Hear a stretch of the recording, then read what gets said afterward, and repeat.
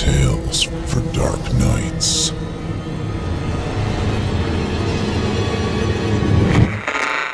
Want to make sure you never miss a Chilling Tales for Dark Nights video again? Be sure to subscribe and hit that bell to turn on notifications.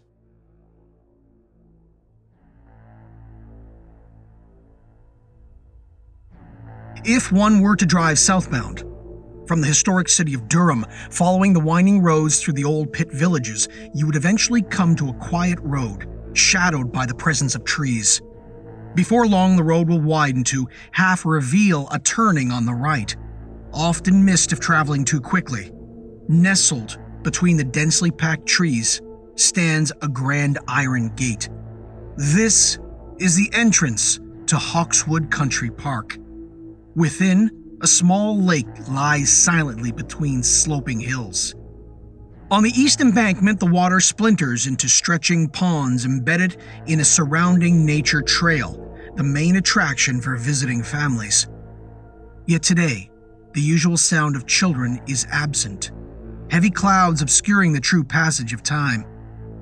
A Sunday here is rarely so still, and somewhere, a lone dog barks and the sound rolls over the hills. The peaks overlooking the park are largely vacant. The grass is long overdue a trim and sways in the sporadic breeze. A solitary figure saunters up from the lake path, a long trail of sunken footprints behind him.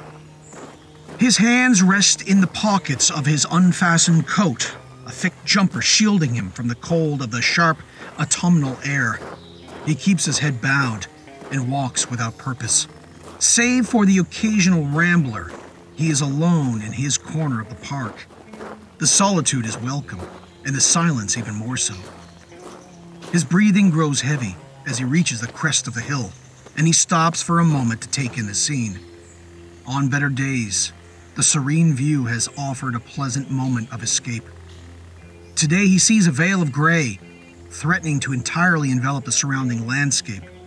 He exhales loudly and deliberately. Maybe the walk isn't going to do the trick today. Behind him, the trees dance as a strong gust rattles them to life, their dying leaves tearing loose and darting across the terrain. He half turns and catches sight of the woodland behind him. Despite the pale light of the afternoon, the trees are swathed in darkness. Anything behind him, the first few feet remaining a mystery to those on its outskirts. Strange, he thinks, how he has never paid them any mind before today. As he gazes into the woods, a flash of brown streaks past his peripheral vision. The movement catches him off guard, and he stumbles backwards, barely remaining on his feet. He chuckles awkwardly, more for the benefit of anyone who may have seen him than for himself. Glancing down at his feet, he is confronted by his assailant, a doe-eyed, panting dog. It settles itself and sits dutifully. A handsome English Cocker Spaniel. Its coat is rich and shiny, the kind of dog you might see on a tin of upmarket dog food. He likes it instantly. Sorry about that, calls a well-spoken voice. Over the brow of the hill appears a heavy-set gentleman adorned with a flat cap, struggling to conquer the last few steps. It's okay, he replies. Deciding to steal some affection, he squats and rubs a hand lightly on the dog's head. Hello, you. The dog pushes her head into his hand and closes her eyes. He beams and, sensing her master's approach, straightens up. She loves a new face. The ruddy-faced man smiles, motioning to his dog. He removes his cap and wipes a hand across his forehead. I swear, if we had a break-in, she'd open the bloody door. He turns to his pet. Felicity, leave the man alone. Come on, girl. He pulls his hat back on, securing it with a quick tug across his brow. Felicity remains still. She knows better than to try and climb a stranger's leg. Nonetheless, she wants to play, the thundering of her tail against the ground betraying her obedient exterior. The younger man offers her a knowing smile. She seems to smile back. Really, it's okay. he protests, secretly keen to keep her company for a little longer. Nonsense, Comes the reply. Reaching into his pocket, Felicity's owner presents a small ball. Felicity! Her head pricks up instantly, and she springs effortlessly to all fours, her eyes fixed on the ball. She follows it as he waves it to and fro, before launching it with a grunt. Huh? Bolting after her prize as it soars through the air, it becomes apparent the man has overshot his target as it crashes through the reaching branches of the trees. Ooh, bugger. A foot from the edge of the woods, she stops sharply, her paws digging into the ground ahead of her in a desperate bid to halt her momentum. Hesitantly surveying the forest, she paces, gazing pleadingly back at her master with a high-pitched whine. Her master laughs. Go on, you stupid girl. He turns to his temporary companion and shrugs his shoulders before calling back to his dog. If you don't get it, you've lost it. Felicity walks slowly back, whimpering all the way, her head hanging low. What am I gonna do with you, girl? She offers him her best begging look. Well, I'm not getting it. You'll never do anything for yourself, then. He motions his head back down the hill. Come on, then. Say bye. The two men exchange smiles, nod as men often do when there isn't much to say, and part ways. As Felicity and her master disappear from sight, he again becomes aware of the stark silence of the park, empty and imposing in its vastness. Maybe he should get a dog. Something tickles his nose. His hand instinctively leaps to his face to brush it away. The same feeling hits his cheek, spattering cold, wet freckles of liquid across his skin. He shrinks inside his coat against the ensuing downpour. Nothing too heavy was forecast for today. He decides to outwait the weather. He continues his walk along the boundaries of the woodland. The rain settles atop his hair, droplets rolling toward his scalp like water on blades of grass. Soon, the rain falls heavier, its fat beads tumbling down his forehead into his eyes. He blinks it away, irritated. The weather shows no sign of improvement, and he would prefer not to slowly get soaked. He considers taking shelter under the twisted canopy of branches, and as the rainwater begins to creep down the neck of his jumper, the decision is made. Gradually, sodden grass gives way to bald, bubbling mud, and warped, knotted roots erupt from the ground as the forest thickens. The trees around him multiply, the open space of the hill shriveling in the distance, until the woods have swallowed him completely. The roar of rain over the brittle autumn leaves validates his choice, and he dusts what droplets make it through the thicket above from his shoulders. With nowhere to go and time to kill, he decides to tread on down this less trodden path. He tramps on, the crackling of twigs beneath him, the patter of rain creating a pleasing blanket of white noise. Despite the soft ambient sounds around him, it is clear he is utterly alone. Beginning to make notes of his path, he lays a trail of mental breadcrumbs should he need to retrace his steps. Dull light permeates through the earthy branches, casting a shimmering light across the almost entirely intact desire lines ahead. The breeze barely penetrates the density of the trees, the decaying leaves lying motionless on the ground. A prickle begins to form at the base of his skull. What is it they call it? The eye of the storm. He presses on, cold fingers of unease coiling in his stomach. A sensation swells under his skin, a feeling that he should not be here.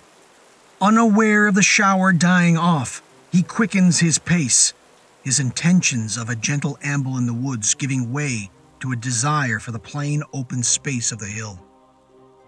The foliage around him becomes thinner, paler, a much younger set of trees. Their branches are limp and spindly, their older neighbors clearly having monopolized what scarce light is available. It takes a little deductive reasoning to fathom that this area had once been cleared, if not many years since. A shape catches his eye, off to his left, Daggers of disquiet jolt in his stomach. His attention is turned to an area off the clearing, and nearing closer, he sees that cloying branches and ivy have climbed and enveloped something solid. Beneath them, barely decipherable, are large blocks of stone forming a dilapidated wall. As he circles around for a better view, it becomes clear that these crumbling stockades are all that remains of a building. Its roof and half of its walls are long gone, looted, or ingested by the mud. After some scrutiny, he recognizes the basic shape of a small church. On the far side wall, an empty door frame stands. Its doors had long since splintered and rotted away, but the tattered frame still cleaves, barely, to the surrounding stone. He runs his finger over the fractured wood. Long, yawning scratches are hewn into the frame, struck from multiple angles. Nothing that the indifferent destruction of nature could cause, but something quite deliberate, something human. Their ferocity screams of desperation, a want to get beyond the door. No, he thinks, squinting into the lacerations, not a want, a need. Passing under the frame, he idly scans the interior of the ruins. What could have wanted to get in so badly? Toppled into the dirt, he spots the vine-encrusted remnants of the church's worn stone altar. Sheltered beneath its remaining leg, something metallic catches his eye. Reaching forward, he yanks away strands of ivy, revealing the rusted buckle of a small chest. His face fills with amazement, and for a moment, he forgets the foreboding of the ruins. Remarkably, it remains fully intact, wedged into a concave of the altar. Lodged in the buckle is a small lock, clearly made with care and pride. He places a hand upon the chest. The wood is worn but smooth, like a pebble on the beach. Whether by the safety of its stone marquee or by some unnatural means, it has avoided rot and decay. Whatever is inside has been well protected. He is overcome with curiosity. He must see what's inside. Pulling, he tries to dislodge the chest. It remains firmly entrenched, mocking his feeble attempts. Cramming his feet against the altar, he tries again. The leaves suddenly shudder behind him, as if disturbed by the scurry of feet. A splutter of alarm spews from his throat, primal and involuntary. He swirls around and sees nothing but the dead leaves, still unmolested on the ground. His blood pounds in his ears. "Hello?" He receives no reply, though he is not entirely sure he was not heard. As he scans the trees around him, he cannot shake the sensation of eyes upon him. He slowly turns back to the chest and hauls the ivy back together to cover it. A new sense of purpose upon him, he decides to return with something to crack it. With a last look over his shoulder, he leaves his prize behind. He recalls his route well, and with the occasional backward glance, he soon spots an opening in the trees. As he slips out of the reach of woods, he is greeted by the welcome sight of the lake below him. Ahead, a young family strolls carelessly along the graveled path, and he is somewhat relieved to see another soul. The normality of it all bolsters him, and with the benefit of hindsight and the presence of others, he chuckles to himself at the silliness of his dread. Despite the distance between them, he feels the pull of the chest from within its resting place in the ruins, as if it was calling to him.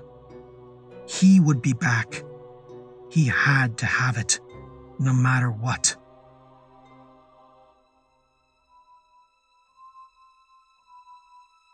The murk of the night is descending swiftly, as he finds himself on the road to Hawkswood Park for the second time that day.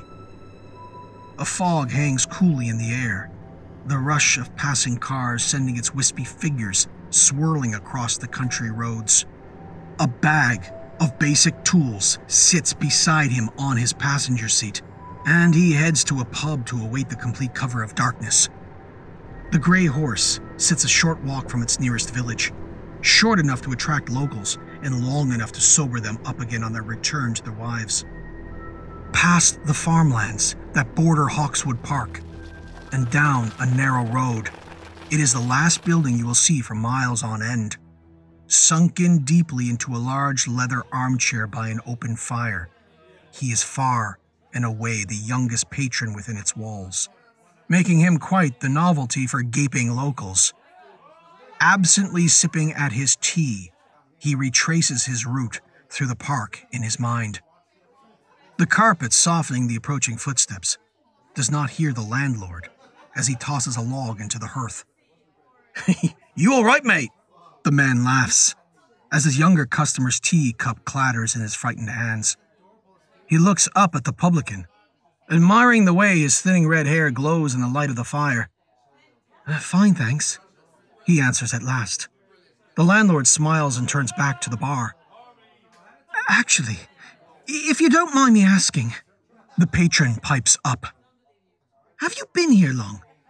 The business, I mean." "Yeah," he replies. "Been running this place, close to 30 years now." "You must have been to Hawkswood plenty in that time, then." The landlord eyes him closely and sighs. "You're one of those journalists, aren't you?" "Pardon?" "You're right about Hawkswood." We usually get one of your sort poking about on a slow news week." The landlord looks his guest up and down, his somewhat youthful appearance and urban garb seemingly enough to confirm his suspicions. "Why? Is there a story to tell?" he asks cautiously, not bothering to protest. Nothing that hasn't been raked up and dragged through the mud enough already." His brow furrows. Raked up? A casual turn of phrase. Or was he meaning something literal? The landlord returns to the bar, and abandoning his half-drunk tea, his inquisitive guest follows after him. "I'm not a journalist, honest. I just visit the park a lot. A healthy curiosity, that's all." The landlord turns around, taking a stray dimpled pint glass and placing it to the side. "Well, you look the sort. So, what's the story with Hawkswood, then? Just stupid gossip?" The landlord shrugs flippantly. He seems a stout man, not prone to flimsy superstition, and yet he appears troubled by the subject matter. "Can I get you anything else?" he asks with a tone more threatening than curious. The guest takes the hint. "No, thank you," he replies, resignedly buttoning up his coat. Good night." He throws open the pub doors, and the cold air bristles on his face, the setting of the sun having ushered away the last of the day's warmth. It's time to return to Hawkswood. The subtle rumble of the distant motorway carries over the fields as he climbs into his car. And yet, there's something else glowering in ether. Some other low throbbing sound, something from within the chest. The night is bitingly cold. He sniffs hard as his nose begins to stream in the cold air. He knows he will suffer for this late-night escapade in the morning. His tools wedged in his pocket. A heavy-duty torch up his sleeve, he gazes through the bars of the secondary gate at the back of the park. "I guess I'm really doing this," he mutters, with a cautionary glance behind him. He slips his foot between the iron rods and hauls himself up, delicately hoisting his legs over the top, tossing his chisel and hammer to the soft ground. He leaps after them with a loud thud. As he makes his way through the vacant park, he pricks his ears for signs of life. Nothing but the occasional whistle of wind and the calls of unseen birds. He makes good speed along the public path, passing groups of picnic tables, somewhat melancholy looking under the cold blue light of the moon. Finally reaching the expanse of hills looming over the lake, he is satisfied he has remained unseen. and flicks on his torch, its beam dissipating up the hillside. The mist swirls absently within its shaft of yellow light, serving only to exasperate the way the hazy night has drained the landscape of its color. The ground begins to soften under his feet as he enters the muddy outskirts of the woods. The torch cuts through the shadows, plunging everything outside its narrow reach into absolute blackness. A rook cries out from its perch in a nearby tree, its black eyes flashing in the light of the torch. He ignores its watchful glare and presses on. Slowly, his senses adjust to the night. The woods creak around him. Adrenaline pricks through his body, a paradoxical mix of fright and anticipation swirling in his stomach. Just like before, the trees began to thin out, and relief sets in as he realizes he's approaching the clearing. He points his torch towards the direction of the ruins, but they are not yet in sight. As he flicks the light from back and forth across the clearing, his ray falls upon an unusual shape. Immediately, he swings it back, the bright light casting long, warped shadows on the ground. His eyes scour the area, desperately trying to make sense of the tangled web of branches and shadows. He spots it. A figure, partially obscured by a tree. It stands like a statue. His heart freezes in his chest, shaking hands fumbling in his pockets. He pulls out his hammer, brandishing it at the darkness. In a split second, the figure disappears. He flashes his torch around, frantically trying to lay eyes on the thing in the trees. Who's there? He grasps the hammer tightly and tells himself that he should feel safe. He does not. Hey, I know you're there! Birds take flight above him, but no reply comes. Nothing moves in the darkness beyond, and he begins to wonder if his imagination is running away with him. Panicked breathing racks his body, the bitter night air tearing ragged from his lungs. The beam of the torch shakes in his grip. He doubles over, swallowing hard, and attempts to steady himself. Finally, his breath leaves him more slowly, gently pouring from his mouth into the night air before him. He pulls himself up and makes towards the spot where he saw the figure. Running his torch over every side of the trunk, he finds nothing. Not even footprints in the mud. A few steps further, he finds his church. Hopping over the collapsed wall, he reaches the altar and pulls apart the ivy. It's still there, still safe. He rests his tools on the stone top, and he tries once more to pull out the chest. It remains as stubborn as ever. Tucking the torch between his neck and shoulder, he places the chisel along the seal and brings his hammer to it sharply. The sound splits the silence of the night, and he stops and looks over his shoulder. Nothing, but the sense of being watched only seems to grow. He strikes the chisel once more, and again, heavier, again, then the sound of wood cracking. He successfully lodges it under the lid of the chest, and pushing down upon it, pops it open a few inches. He grabs his torch and seeks to examine his trophy. Through the small gap, he slides his forearm, his eager fingers scooping at the cold, hard treasures inside. Pulling himself out, he opens his hand and out falls several gold pieces. He can hardly believe his eyes. Shining the light onto the coins, he can see they are genuine. He scoops more out, their weight confirming their value. A branch snaps beyond the ruins. He hears nothing but the excited thumping of his heart as he began to collect the coins. They clatter together as his pockets fill. What am I doing? He thinks. What the hell am I actually doing? Two branches snap in quick succession. Closer now. This time he does hear, and turns an ear behind him as he places the last of the gold in his coat, his greed overriding his previous alarm. He peers into the woods, but keeps the torch pointed at his feet, afraid of what he might see. He flicks off the torch to hide his movements. From what, exactly, he does not know, and makes his escape. His knees tremble, his pace slower than he'd like. He wills his legs to keep going, and they oblige. A hush falls across the woods, as if every creature within listens to the jangling in his pockets. Another branch snaps, directly behind him. The last of his courage leaves him instantly. He runs. He breaks into an outright sprint, sharp twigs tearing at his face as he mindlessly pushes through.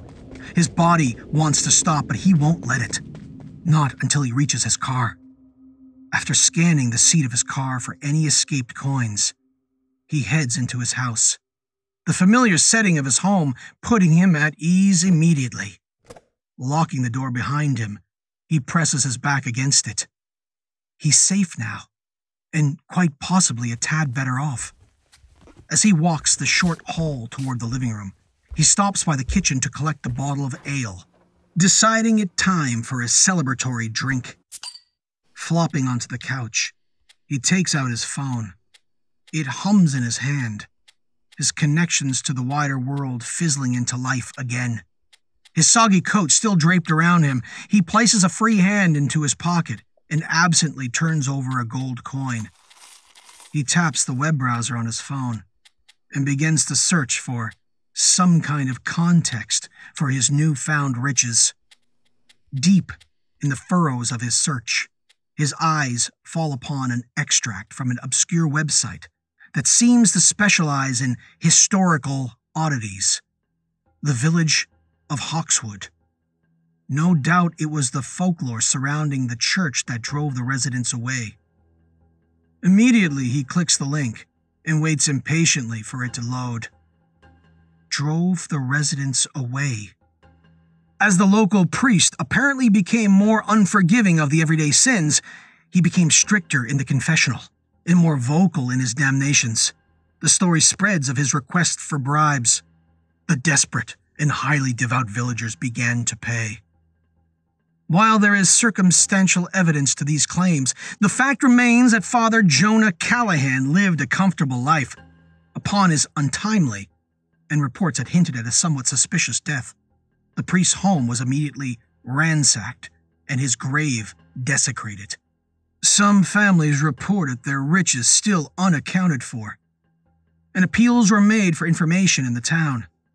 Accusations were said to have been thrown between neighbors, but the animosity did not end there.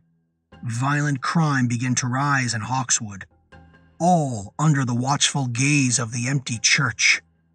For reasons we cannot confirm and can only speculate, the church chose to never send a replacement to Hawkswood. He scrolls past a few paragraphs. The village no longer stands. Nature has reclaimed the land. The crimes are mostly forgotten, as such things often are.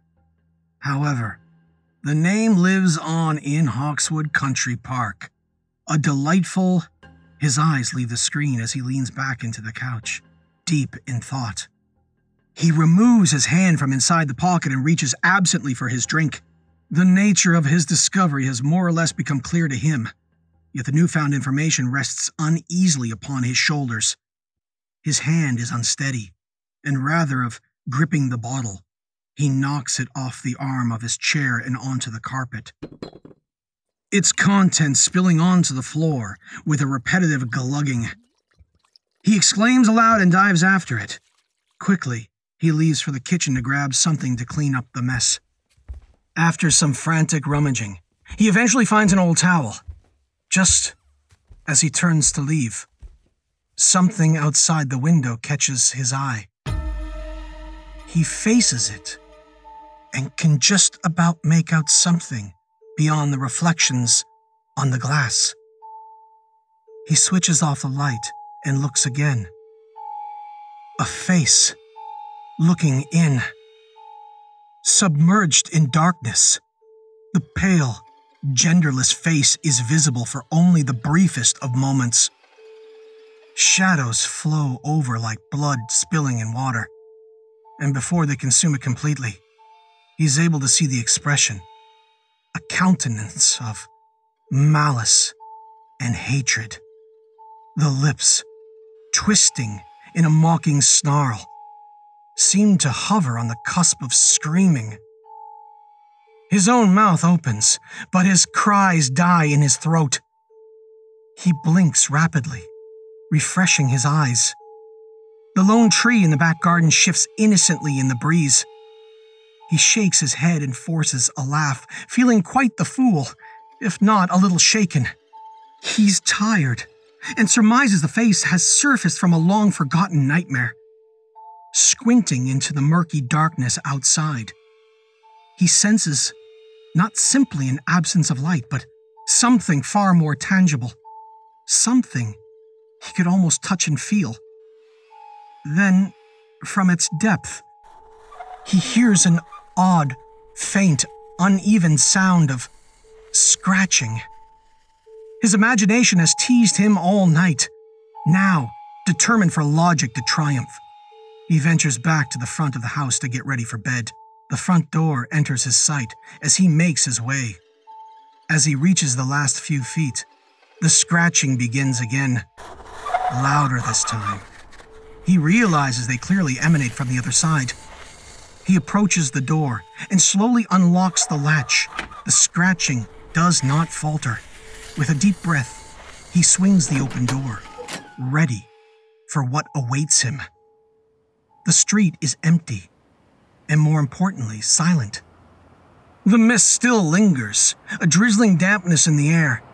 The darkness of the surrounding houses is interspersed with the glowing from cracks in drawn curtains.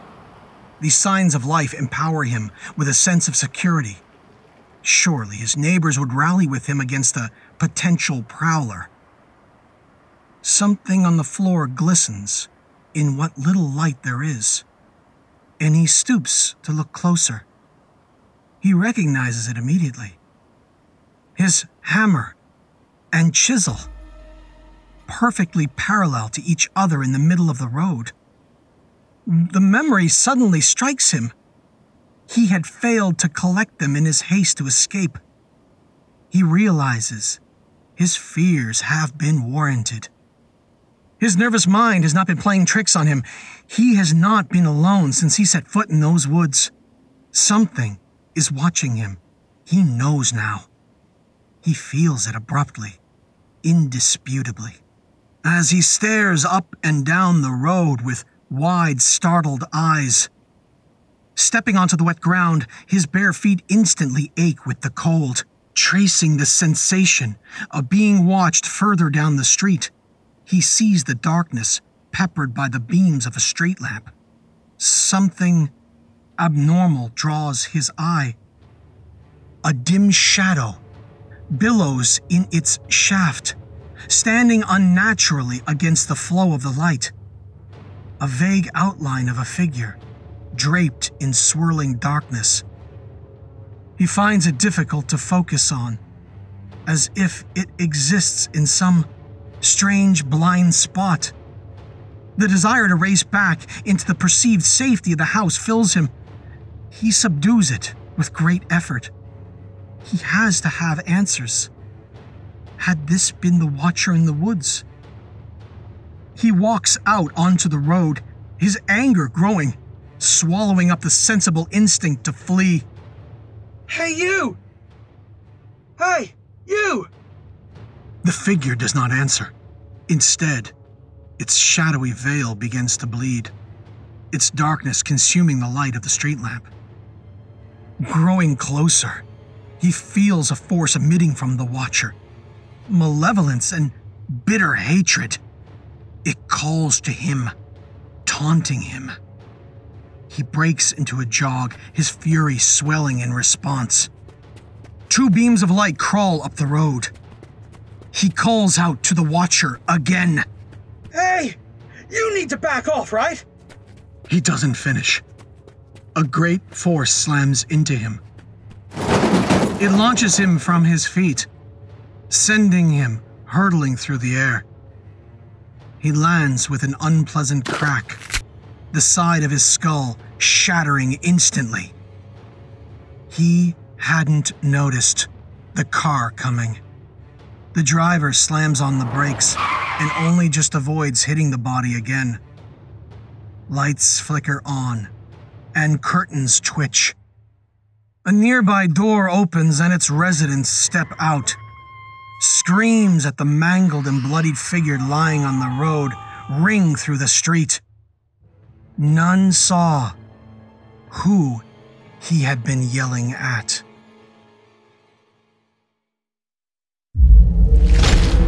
Chilling tales for dark nights.